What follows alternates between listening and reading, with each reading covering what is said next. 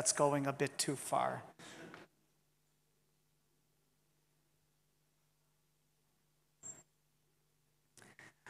Good evening and welcome, everyone, both those assembled in our Beit Knesset and those watching on the live stream. Very nearly since the inception of Temple Beth Israel, this synagogue community have been champions for both the people and the state of Israel. For me, Israel has always been a given, kimuvan, a part of the wallpaper of my life. Ever since I was encouraged to drop coins in the JNF Blue Box or to attend an annual walkathon through the streets of my hometown in Cleveland, Ohio, in support of the state of Israel. The year in Israel, which Jocelyn and I spent together between 1983 and 1984, cemented our mutual love for and our relationship to the Jewish state. Tonight, as you will hear from our guest, the vision of its founders is being challenged, and Israel stands at a crossroad. As we begin tonight, I would like to remind each of us what is written in the seminal document, Israel's Declaration of Independence. The state of Israel will foster the development of the country for the benefit of all its inhabitants. It will be based on freedom, justice, and peace as envisioned by the prophets of Israel. It will ensure complete equality of social and political rights to all its inhabitants, irrespective of religion, race, or sex. It will guarantee freedom of religion, conscience, language, education, and culture.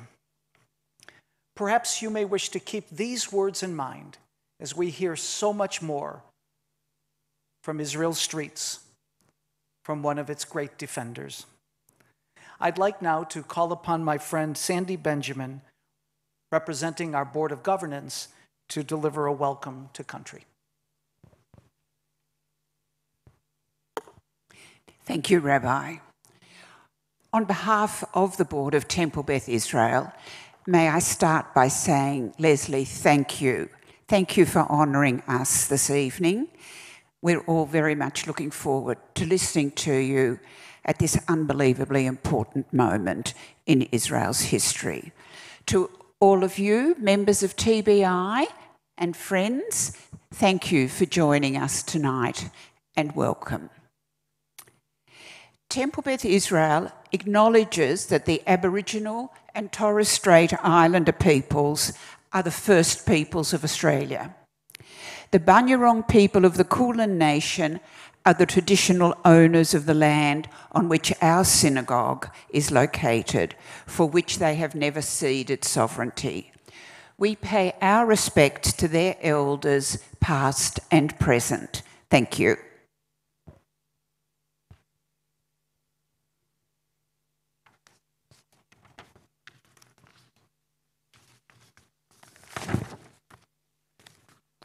Well, ladies and gentlemen, it's my pleasure to introduce our guest speaker this evening. We're doing a flip on last night, Lesley, where we had a duo working of Philip introducing and me doing the final pitch, but it was decided tonight Philip's probably a little bit better at a final pitch in a bigger crowd than me, so I said I'll do the introduction, he can do the flip.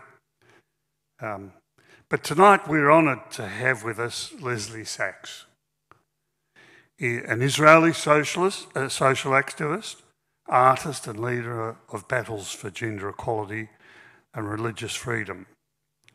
She has served as the CEO for the Israel Women's Network, Israel Religious Action Centre, the World Union for Progressive Judaism, and Women of the Wall. She is now Vice Chair of the Israeli Movement for Progressive Judaism. Since first meeting Lesley, I've been in awe of the clarity of her thought and her enormous capacity for inspirational leadership. And we even discovered last night that amongst us we have a lady who unfortunately has been in jail. She hasn't escaped jail just to come to Australia. As she will tell you in her story, we've supported her in all her actions, including those who are in jail. Could you please make her welcome, ladies and gentlemen, Lesley Sachs. Thank you.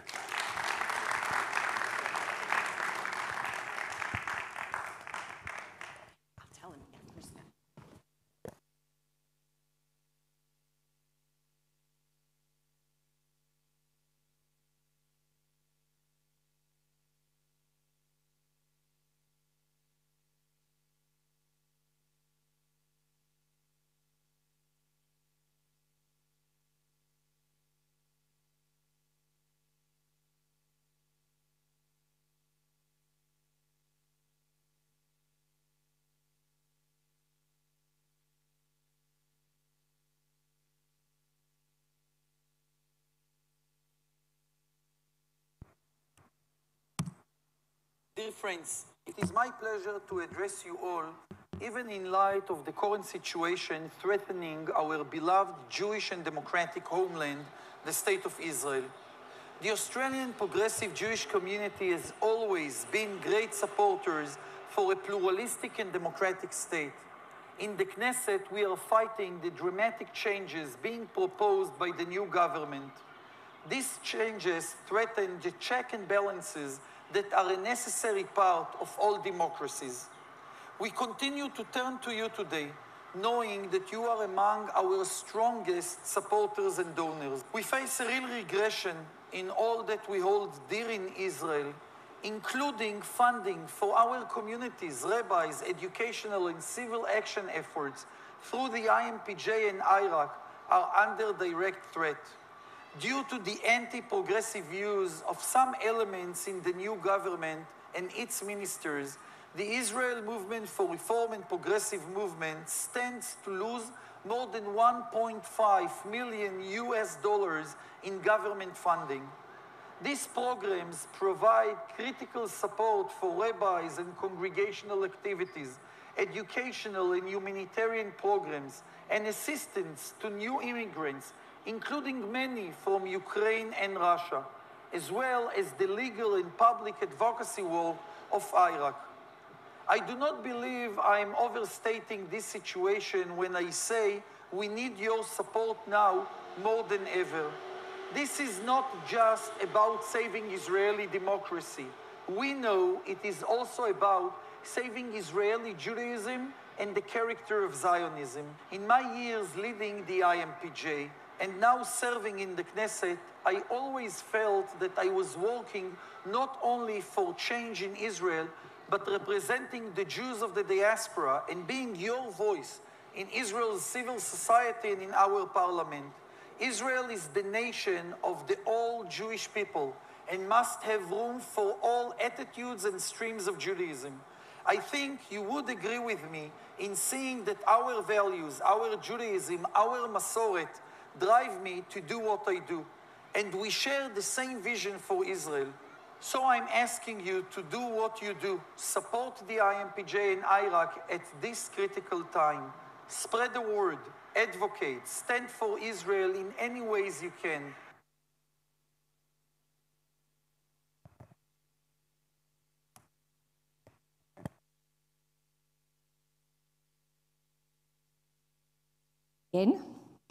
There we are. So I will, all right. Every Saturday night, like clockwork, I join 500,000 plus fellow Israelis as we take to the streets. For the past 12 weeks, we've been gathering to participate in mass rallies, calling the government to stop the judicial overhaul, which threatens Israel's existence and Israel as a democratic country. I stay close to home in Tel Aviv, which week after week draws a large crowd. This last Shabbat, before I came here, we were 200,000 people rallying together in Tel Aviv. I'm on several WhatsApp groups connected to the uprise, and last week I counted and discovered that every Saturday evening, over 100 rallies take place all over Israel, and in each one of the rallies, the Reform movement holds a Havdalah beforehand. We bring a different Jewish voice to what's happening in Israel, and we want to bring light into the darkness. On the 18th of February, I joined something called the Handmaid's March. Let me just make sure the Handmaid's March. Some of you might know the dystopian book by Margaret Atwood, in which she shows a world that takes place in the future against the background of a theocratic, totalitarian society. This society recruits fertile women called handmaids into childbearing slavery, where they're raped, impregnated, and then the babies are taken away from them. So what we do in the Handmaid's March in Israel is we dress up in a red cloak, like the handmaids, and we wear this white cap with a brim. As you can see, you cannot see anything except for the feet of the woman in front of you. And we march. We march, and we're led by other people because you can't see anything where you're marching. It is a truly scary thing to do. But what we want to say is we want to bring home to Israelis that this future that they are planning for us, the government is planning for us, is going to harm women in so many ways. And I'm going to be talking a little bit about it during this presentation. Now, it takes a lot to rattle me. As the executive director of Women of the Wall, I was arrested several times. I've been interrogated and been fingerprinted. Mugshots were taken. The police brought charges against me and took me to court. There I was tried and acquitted with a precedent-setting ruling which led to the establishment of the pluralistic plaza at the Western Wall. Today, members of the new government threaten to override Israelis' core values. They want to replace those values with insidious racism, extremism, and discrimination. We've already encountered a barrage of legislation endangering our movement's legal achievements, and I'll be talking a bit more about that further on. Now, the Israeli Reform Movement stands in the forefront of this battle against the judicial overhaul, and a multitude of legislative initiatives that are already being proposed by the new government. The court has always been the movement's iron dome. It has protected our liberty and our rights as the Reform Movement and other civil rights of other organizations in the civil society. Because Israel has no separation between state and religion, you all know that, and since the only Judaism recognized in Israel is Orthodoxy, the Reform Movement has had to fight in the courts for every step of the way and for every achievement that we have been able to get. This government is the most religious in the nation's 74 years of existence. 5 of the 6 parties are religious by definition.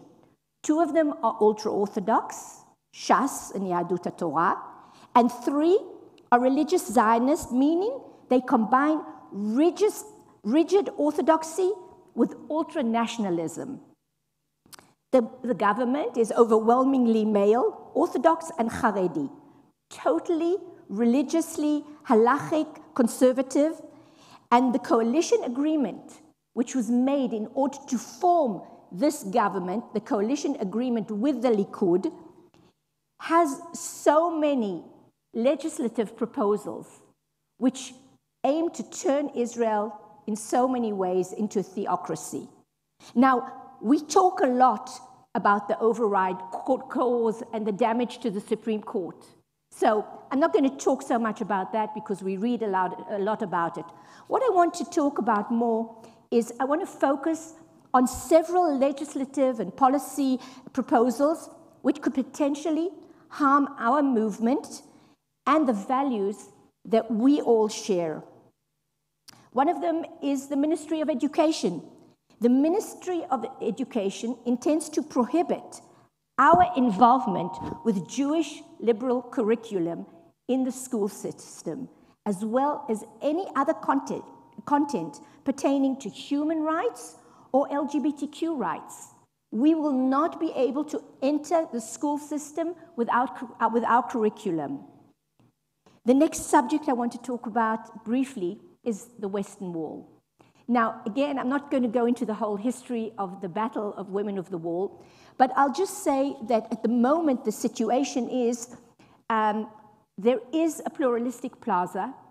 It looks like the back of the bus. It really is not a place that you feel in awe or feel at all that you want to worship on this wooden platform where you can't even put chairs because it's not stable enough. That is what they have given us. This is a second-rate place to pray for second-rate Jews. Now, Women of the Wall continue praying in the women's section because we know that as long as we are there, and they don't want us there, and they harass us every month, as long as we are there, something might happen to move things along with the pluralistic plaza. The only reason today that Women of the Wall are not being arrested is because of a ruling in the court after my fourth arrest, where the judge ruled that the custom of the Western Wall, the custom of the place, has not been ever defined. And since at the time of the ruling, Women of the Wall had been there for 24 years. Now we've been there for 34 years. We were also the custom of the place. There is new legislation that will be passed very soon. The reason we know it is because it is part of the coalition agreement. And this new legislation, which is led in this case by Yahadut HaTorah, says that the custom of the place at the Western Wall will be defined as the custom of the chief rabbinate, which means up to 6 months imprisonment for everybody who doesn't pray according to the way that the chief rabbinate wants, and very possibly egalitarian prayer at the pluralistic plaza might be forbidden as well. So for sure, Women of the Wall will go to prison because we will, and we don't know yet what's going to happen to the pluralistic plaza. Let me just make sure that we're running along with the... Okay, this is the Western Wall, some of my arrests. You can see behind. There are 2 legislative proposals which are in the pipeline at the moment, and I think many of you have heard about them, which will affect Jews in the diaspora. The first is conversion.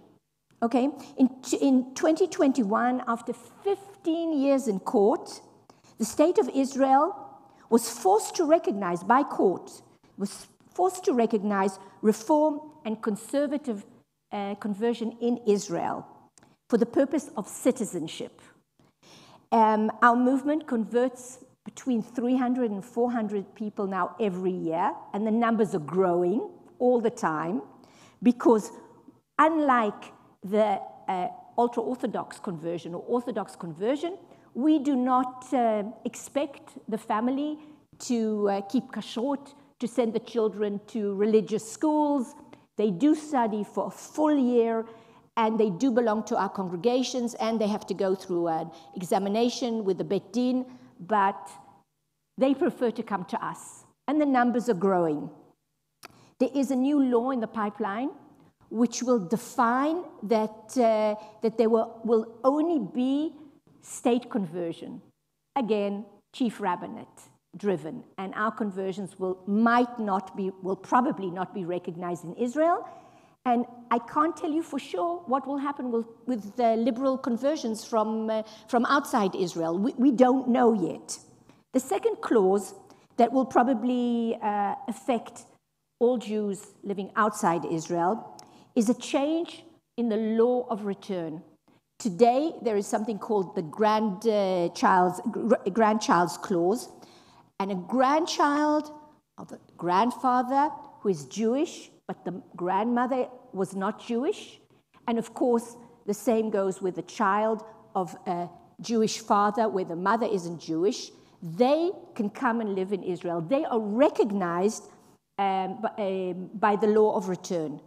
This is to be changed, meaning that this could affect grandchildren of people who are here, great-grandchildren, and this is a great worry and should worry all of us, because Israel is a place that we would like our descendants, whether they are considered Jewish by halakha or not, to be at home, to be welcome.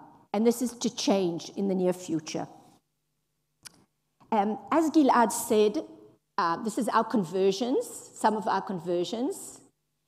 And as Gilad mentioned beforehand, some of the legislation and definitely some of the ministers intend to harm us financially. It has taken us years. I'll say something beforehand. Orthodox synagogues, Orthodox rabbis, a lot of their activity is funded by the state. Unlike other countries, because we have no separation between state and religion, it's funded by the state. We fight through the courts, and we have to for many years, to get funding for equal activity.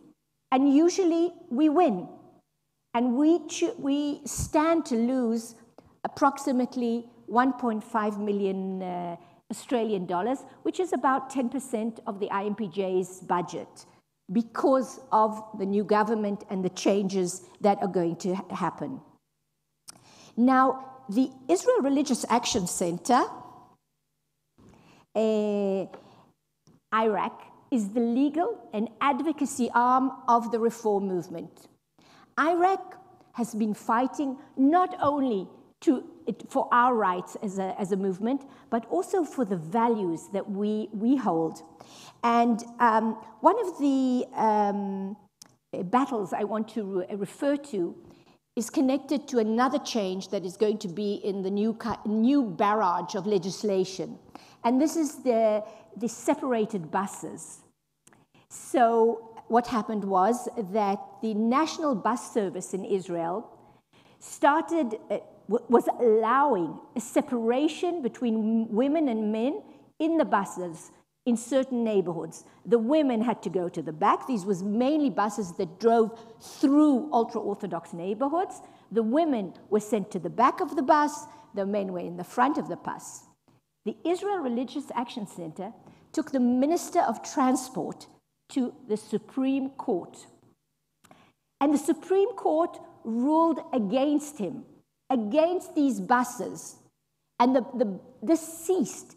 Every time you go into a bus in Israel now, there is a big sign that says, anyone can sit anywhere in this bus. Okay, now the reason we won this court case was based on a law that prevents discrimination in giving services. A shop owner, for instance, cannot decide, oh, I'm not giving an Ethiopian service or an Arab or a woman or a Reform Jew. This is illegal. This is to be changed. And why is it to be changed? Because the ultra-Orthodox parties want segregation. They would like, and they've been trying to segregate many different things, but unsuccessfully, as with the buses. So they want to segregate, for instance, swimming pools, days for men, hours for women, the sick funds. Also, even public events in the general, sphere, in the town hall, anyway, they will be able to say no women singers because we don't want to hear women's voices, women on this side, men on this side, and this is something that we won't be able to fight. Another thing that we've managed to achieve, again through the Iraq, is the right of women to say Kaddish in our cemeteries and funeral houses. And again, this was a battle. I can tell you firsthand that a very good friend of mine lost her mother, and she has just recently, and she and her sister in Rehovot, wanted to say Kaddish. They were the only daughters. And the rabbi in charge there wouldn't let them.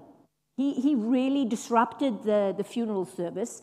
And I came to see her during the Shiva, and she told me, and I said, Leah, you need to go to Iraq. We need to sue them. She said, no, it's already been, it's gone. I said, you need to do it for women in the future, for others, so that they won't go through what you have gone through. And indeed, she did. Iraq represented them, and they got compensation. And this will never happen again there with that Chevre Kadisha in that cemetery. So again, what will happen when the law is changed, that we won't be able to fight it in any way, because legally we won't have a standing to fight it. I'm not sure that the courts will have the courts themselves will be strong enough, but even if they were, we wouldn't have grounds to fight this. Sorry. So, last Friday, I met with my dear friend Gilad Kariv. Gilad, who led the movement for 10 years as the CEO, is a lawyer and a rabbi and a brilliant, fearless member of Knesset. He's emerging as one of the strong new leaders in Israel. In one of the recent demonstrations, as you can see, we held this pole. I'm on the left, he's in the middle, and the new executive director of the Reform Movement is on the other side. And as we were marching down, and 200,000 people were, moving aside so that we could march with this big sign and clapping, I heard people who don't belong to our movement saying to each other, is that Gilad Kariv? Is that the member of Knesset, Gilad Kariv? Carry on what you're doing. Fight for us. Don't stop fighting for us. So I see Gilad as a hope for the future, both representing our movement and, fighting for the values that we all believe in. And you heard him saying that he's always believed that he fights for all Jews, both outside Israel and Israel. The majority of Israelis, polls show that it's over 50%, some of whom actually voted for this government, do not support the elimination of the rule of law in Israel. My friends, never before in Israel's 74 years of existence have so many Israelis come out to demonstrate for democracy. Hundreds and thousands leave their comfort zone, pick up their banners, their hallowed Israeli flag, and join this epic battle for democracy and the rule of law. It started off with a demonstration in Tel Aviv, which I attended, in pouring rain, and we were about 50,000 people. And I thought this was wonderful. It was amazing. And now we're 500,000. 500,000 people every Saturday night going out to demonstrate in more than 100 places. Just a few hours ago, when Israel's morning started, I started seeing WhatsApps, started seeing pictures. Israelis today are blocking all the roads, the main roads, the highways. Israelis are out there to stop what is happening. And these are people who've never been in a demonstration in their lives.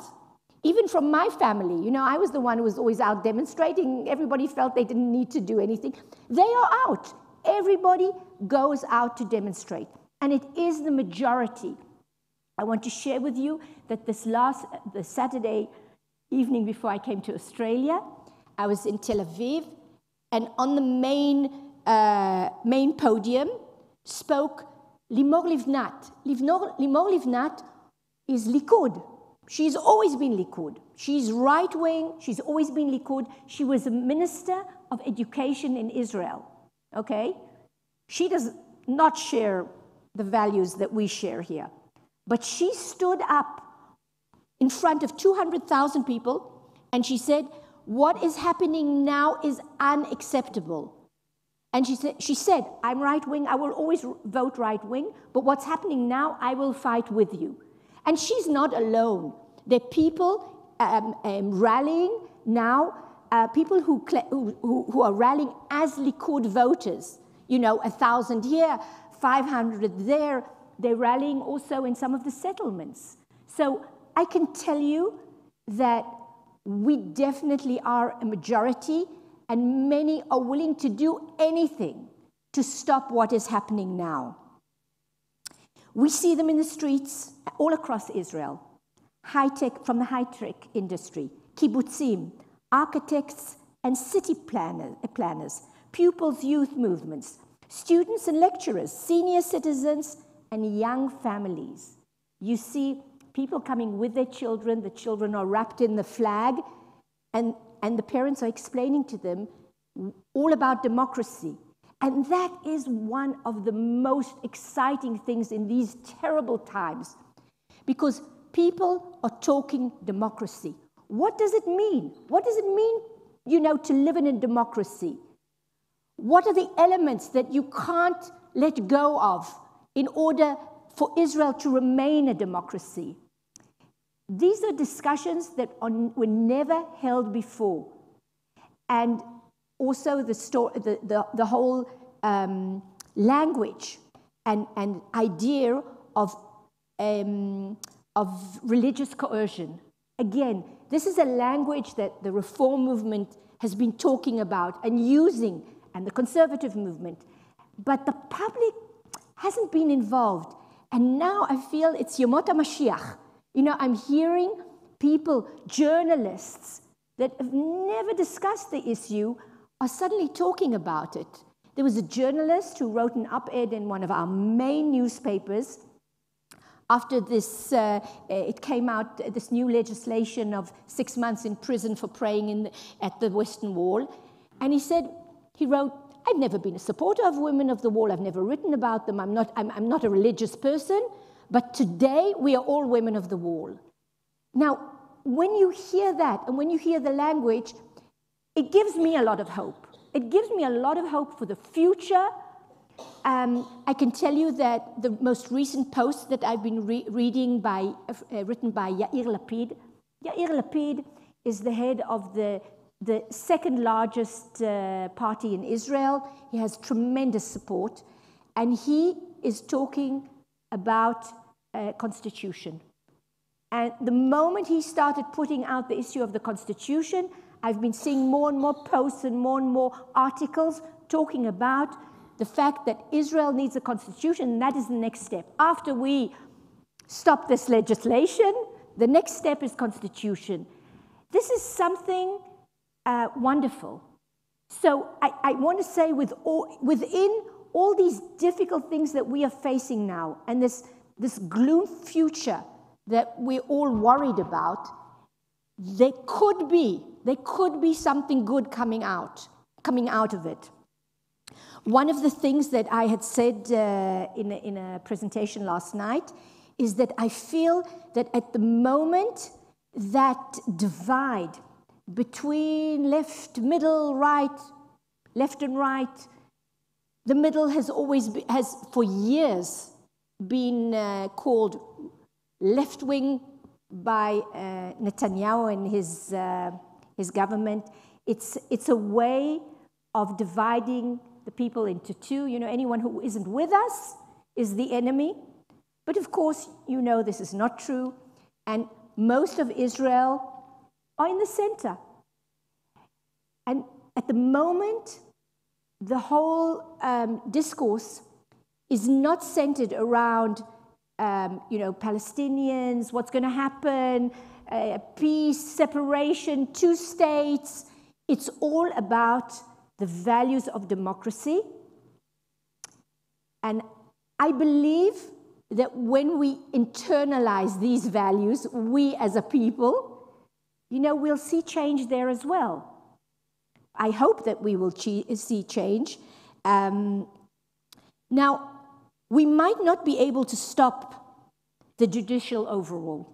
It's running forward. There are several discussions about a compromise. I know you all have been hearing about it. But as I read a post this morning of Gilad Kariv, who's in the Knesset, and he said, the coalition's not interested in it. There's no one to talk to. You can't even talk about a compromise because there's no one to discuss it with. They are moving ahead like a train that's moving ahead into collision. And so there's no point in even talking about a compromise because you have no one to compromise with, because they're not willing to stop and say, okay, we're going to stop so that we can talk and come to wide agreements. And I'm sure that I won't be happy with the compromise, and they won't be happy with the compromise, but that's a good compromise when no one feels that they've gotten everything they want, but everyone can live with it one way or another. But that's not going to happen. Not the way things are going at the moment.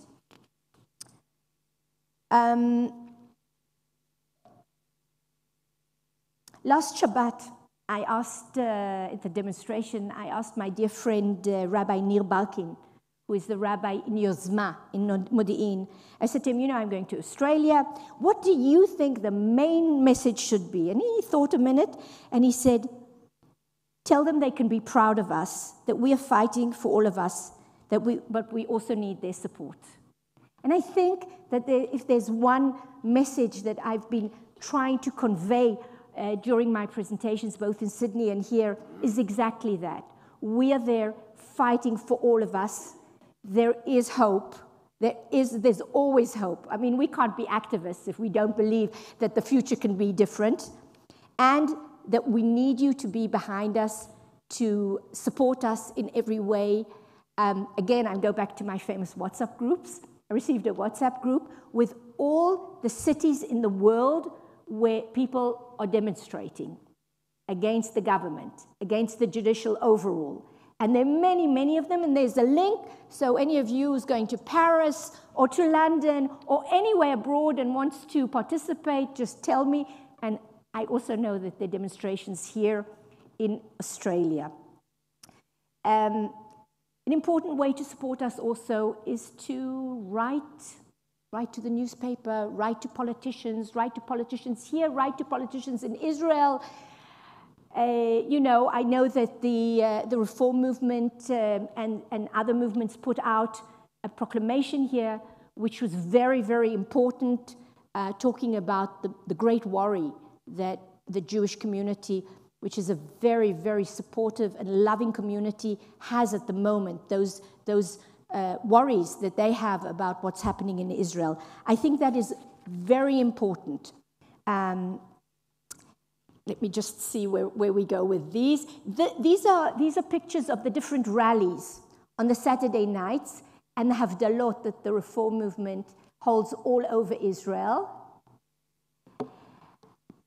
At last, but certainly not least, please help us fight the darkness and help us increase the light by generously supporting the progressive appeal. And I hope that any of you who comes to Israel will come and visit us in one of our 64 congregations. We would love to have you. And it's so good to meet you all and to be here. And I hope to meet you all again soon. Thank you.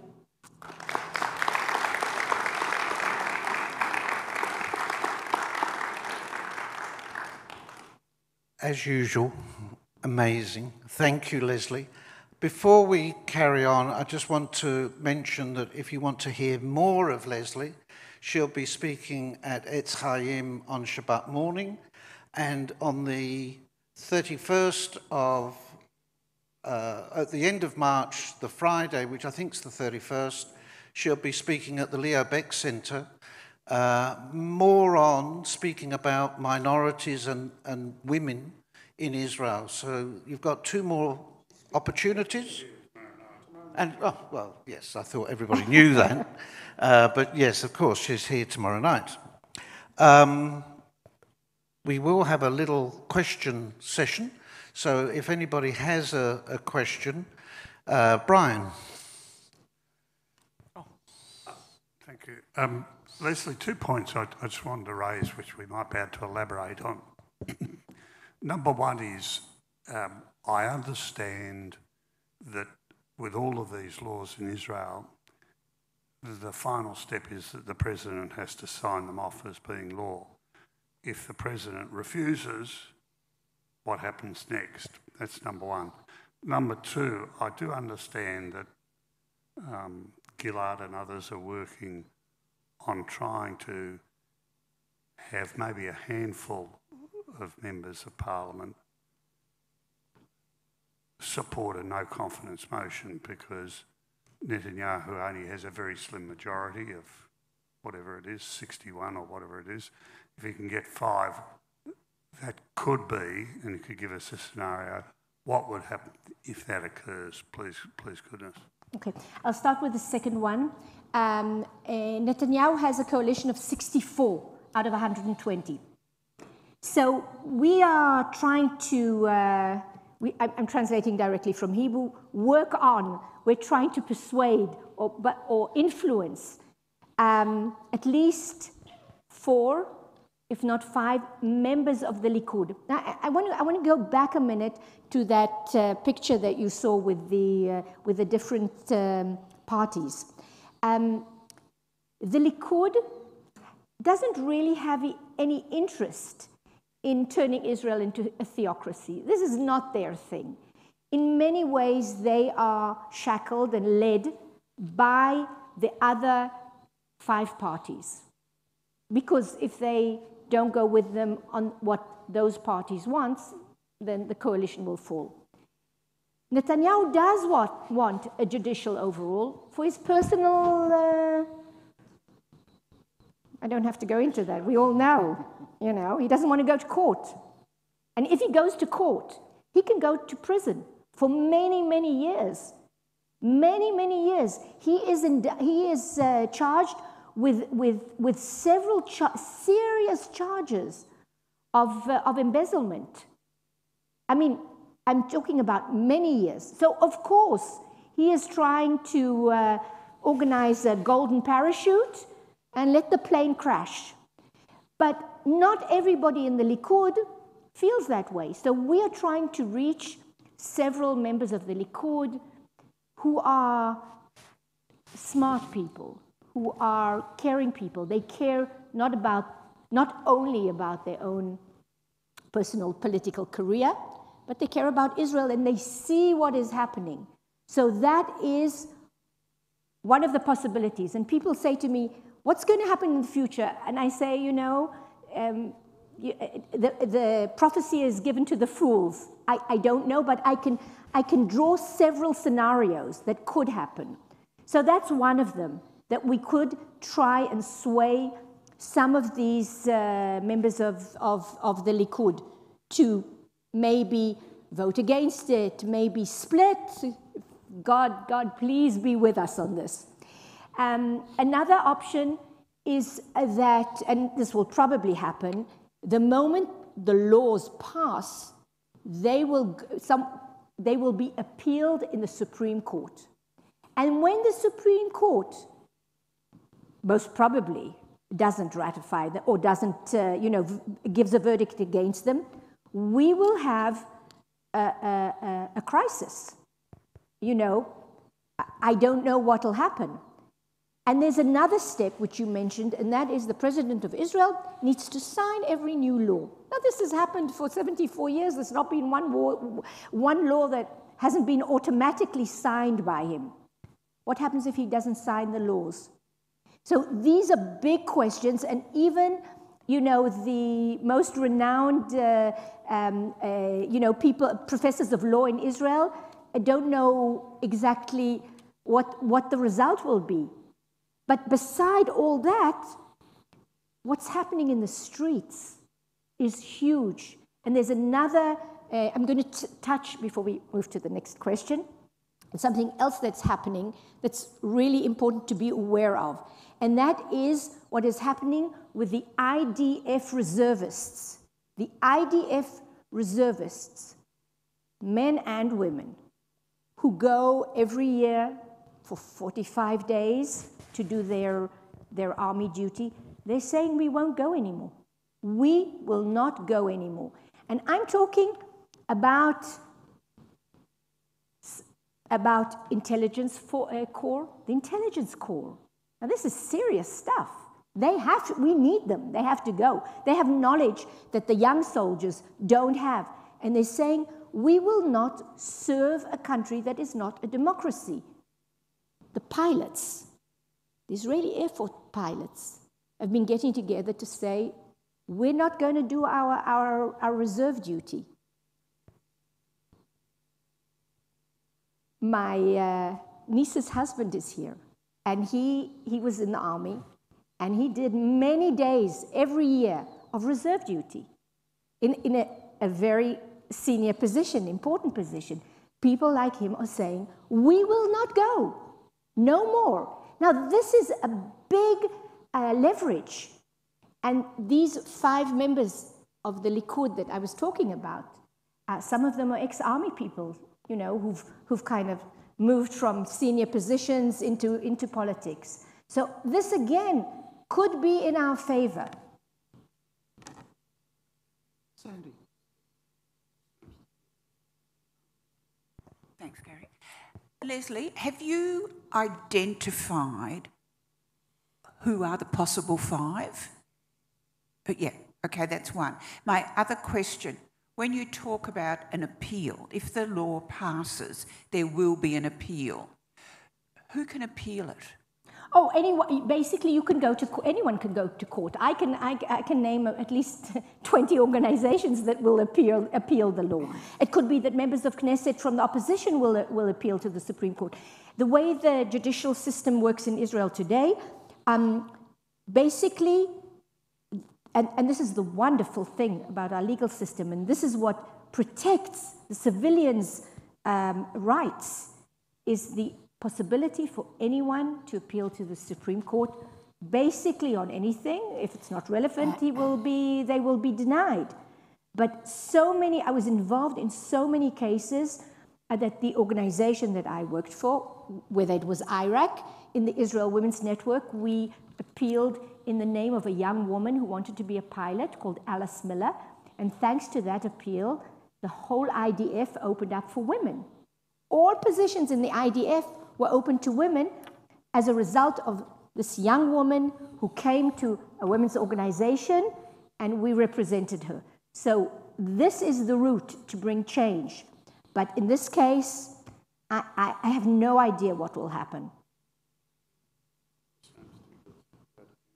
Yeah, there's a gentleman over there with a hat. Hmm? Yes, but you're on Zoom. You need to be on Zoom as well. Hi, thank you very much for your presentation. My question is, these changes that are currently on the books, were they presented when the government was being elected? Because in Australia, part of the protest would be against the broken promise, let alone the actual protest of the rules. So I'm wondering if that was presented, and does that come into part of the protesting? So it's a mixed answer. Some of it was, but if you voted for the Likud, for instance, you didn't think, oh, what's in the books of Noam? Because when you went to the ballot, you voted for the Likud, and you didn't say, okay, they're going to be shackled to Noam, which has a right, homophobic, anti-women, anti-feminist agenda. You don't really think about it when you go to vote for the party that you're voting for. I think that most people don't really understand politics that deeply, and the discussion in the public sphere, in the media, about what's going to happen with the Supreme Court, or the courts in general, It wasn't discussed in the way that it's discussed now. There is so much education going on in Israel now. You can't but not be more informed than you were before you went to vote. I know of young women who voted for Ben Gvir. Now, they voted for Ben Gvir because they're scared of the Palestinians, they're scared of terrorist attacks. They never gave a thought to where he stands as far as their rights as women. They never thought about it. One of them, I even know, her brother said to her, "How can you vote for him? He's LGBTQ." He said, "How can you vote for him? He's going to do everything he can to harm my rights." And so she didn't vote for the one she wanted to vote for. But again, most people, know, okay, Likud is the good guys, everybody else is the bad guys. That's how things have been spoken about and presented for so long that I don't think that voters really knew what many of them was voting for. And that is why there's such a majority now that says, oh, this is not what I wanted. Even though I voted Likud, this is not what I wanted. Saying that, I think that most of the people who voted for the other religious parties, and most of them don't have that many mandates, Noam has one, and I mean, we're talking 6 at the most, 6, 7, but the Likud has the majority. Their people would probably vote for them again. They knew what they were getting, and some of them are happy with what's happening.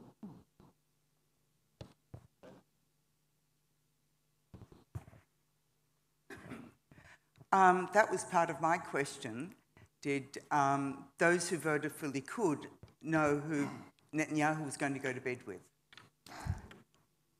And my fear is, I know I'm not so young, but I remember Iran and the changes that happened there and how women were the intellectuals in the universities. And now 2 generations later, there's no one to teach the girls. And this is really, I have family in Israel, but that is really scaring me. That, above all else, is Israel going backwards. Yeah. And a sheitel doesn't look good on me. Yeah, no, you're absolutely right, and we should be worried about what is happening. One of the things I didn't go into, and I'm just going to mention it again, something that's going to be very harmful for women. The Batei Din, okay. Today in Israel, by law, you can only go to the Bet Din on issues of marriage and divorce and financial settlements concerning the marriage and divorce. Any other subject, you have to go to the civil courts. Okay, I'm reminding us the people who sit as the dayanim, as the judges in the Batei Din, are all men.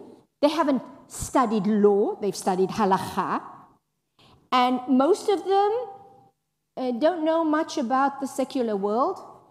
They don't know that much about women. They know their mothers, their sisters, their wives, maybe their daughters. They have no interaction with other women.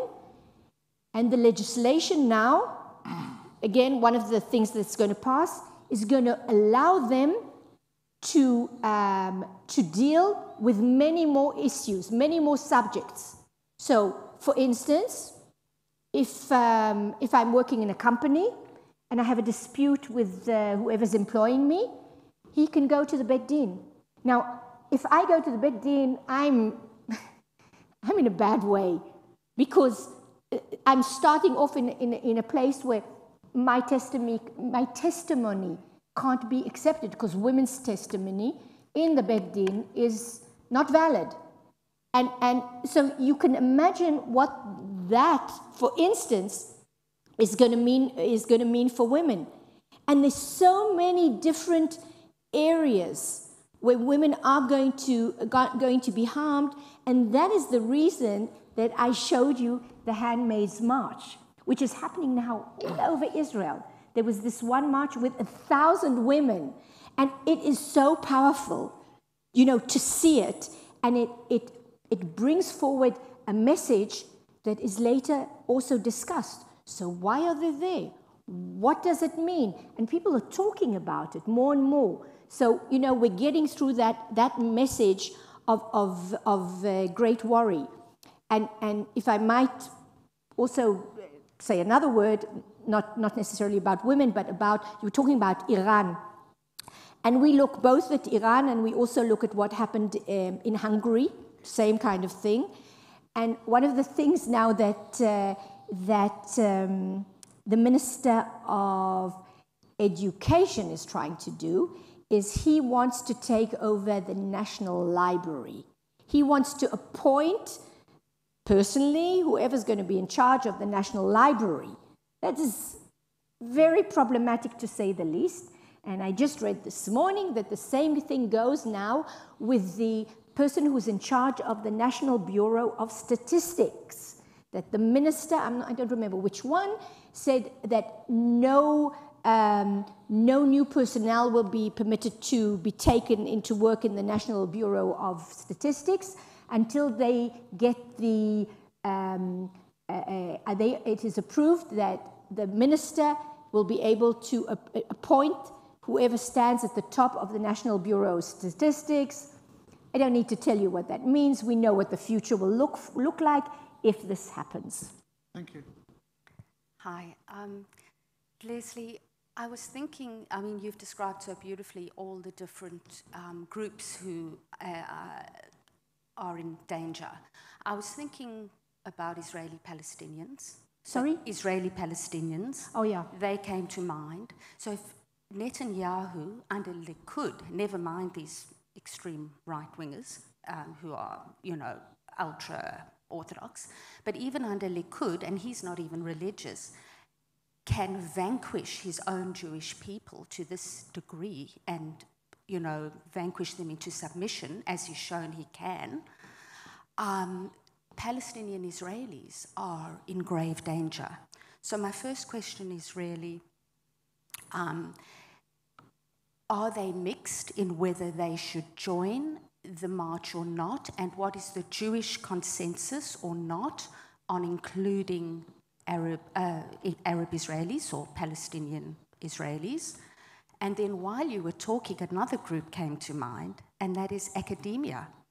Since 2010, and particularly in 2015, groups like Im Tutur's attack on academia in vile ways under Likud, under Bibi, sanctioning them, attacking academics in the university in the most horrific ways, calling them traitors, infiltrators, moles. I mean, academic institutions are under grave attack as well, aren't they? So I'm really looking at those two branches, even though all of this has been amazing. Like it seems like we can keep thinking of other groups that are in grave danger. So I just wondered if you could comment on that. Thank you. I'll start with a comment on the academia and say that, of course, they've joined the protests. They're 100% in the protest. Yuval Noah Harari, who's a very well-known thinker, is one of the clear voices saying such important things, and we see them and we hear them. You know, in the demonstrations, sometimes you have a group marching. So, you know, there's a group of both students and lecturers going together. There's a group of what we call the white robes. These are people working in the medical professions. We have the black robes, which are the lawyers, you know, walking around with the black robes. So we definitely have a lot of them in the protests. And this is, again, one of the subjects that I'm so happy that is discussed. And if I might open brackets here as well and say something that worries me very much, and it's been going on for some time, and that is segregated classes in the universities. This is something that is happening in most of the universities, And I think it is a terrible thing that is happening. Now, the reason that the universities, most of them have voted in favor of certain classes to be segregated, mainly for the Haredi pupils, because, I mean, we all want them to be educated and to go out and work. That's an agreement. But the price that women are going to pay, women in the academia, for those segregated classes was, let's say that the women were not making those decisions. It was men that were making the decisions. Because in these classes, a women lecturer can't lecture. She can't. Okay, it's only men lecturers. And what they do is they stand on a table, and they have the women on the one side and the men on the other side. And then the pupils started demanding separate hours in the library at the university. So it doesn't end. When you start with segregation, it's like with the Western Wall, when you start with silencing of women and segregating, it oozes out to the public sphere. So that's the academia. About the Arab population, so it was interesting, right at the beginning of the demonstrations, I asked a friend of mine who heads an Arab Jewish organization, and I said, you know, are they going to join? What's happening with them? And he gave me the following explanation, which I am now passing on. He said, firstly, the Supreme Court has never been very helpful to the Palestinians. Never. They've always been, let's say, to the right. And so the Palestinians don't feel, don't feel that they really want to go and fight for the Supreme Court. Even though they do know the situation, their situation will be much worse. And the other reason is, you know, I'm trying to explain to you the intensity, the excitement, the might of going out to these demonstrations, amongst other things, because everybody is holding the Israeli flag. You get 200,000 people, 150,000 have the Israeli flag. And we sing the national anthem, either at the beginning of the demonstration or the end of the demonstration. And it is really important because we have reclaimed the flag. And when I say we, I'm talking about, left and middle. Somehow the flag had been claimed by the settlers, and we have reclaimed the flag. Anyone now in Israel who hangs a flag on the balcony, everybody knows they are opposed to the judicial overall. So a Palestinian would feel very uncomfortable in these rallies. And we do see in Tel Aviv, like, in the side of the rally, there is a group of Israelis and of Palestinians and Israeli Jews, and they do rally together, and they have a few Palestinian flags. But you know, it's small and it's on the side. No one would feel comfortable in these rallies. And you know what? It's okay. I think it's fine. I think it's good because there's something else uniting us. And at the moment, the divide, that big divide, is not there, even though I cannot, not say something about the terrible acts in Hawara, and the incitement of this government, encouraging it. This is something that is, of course, unacceptable. And I can tell you that quite a few of our people, our rabbis, tried to go the next day or the day afterwards to Hawara, and they weren't permitted in by the army. So we can't not say something about this. Answer.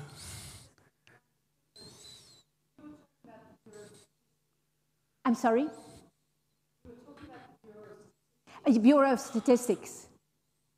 There is a demographic challenge, of course, and that is the birth rate. Oh, yeah. So, from a long-term perspective, how do you deal with that balance?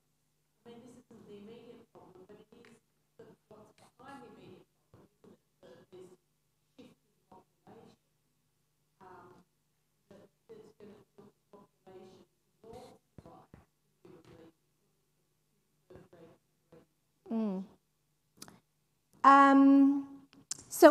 So again, the ultra-Orthodox historically in Israel were not necessarily right-wing. Rabbi Ovadia Yosef was not right-wing as far as the Palestinian issue goes. So I just think that we need to separate between that issue and the issue of religious coercion. Let's put it under that wide frame. I think that the answer, and the best answer, is a constitution. Only a constitution, a constitution that is accepted, that is, will in the far future, will, in my view, really keep Israel a democracy and a country that everybody will be able to live in. But prophecy, as I said beforehand, is not something that I will indulge in. Can I just add to both the last two questions? I have family in the West Bank.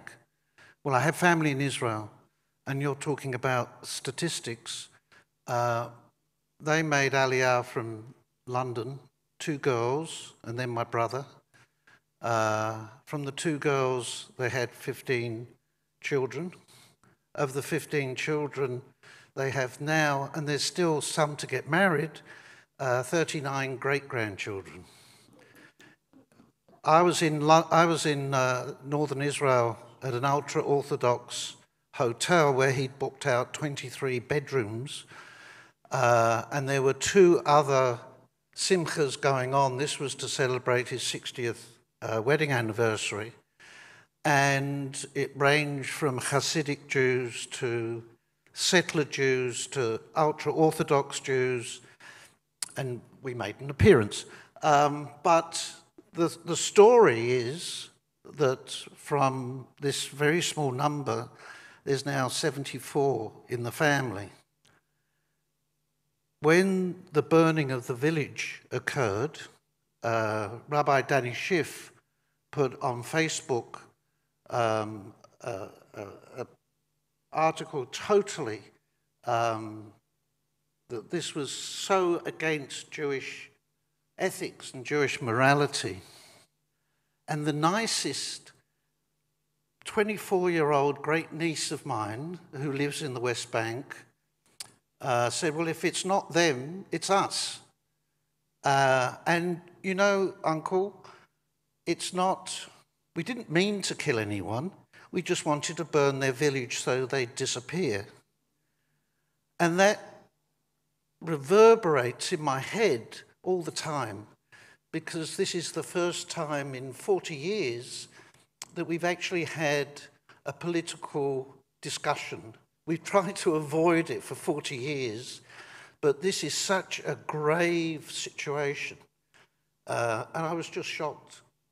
We didn't mean to kill anyone, we just wanted to burn their village so they'd disappear. And that's a reality. These are the people that are supporting this government.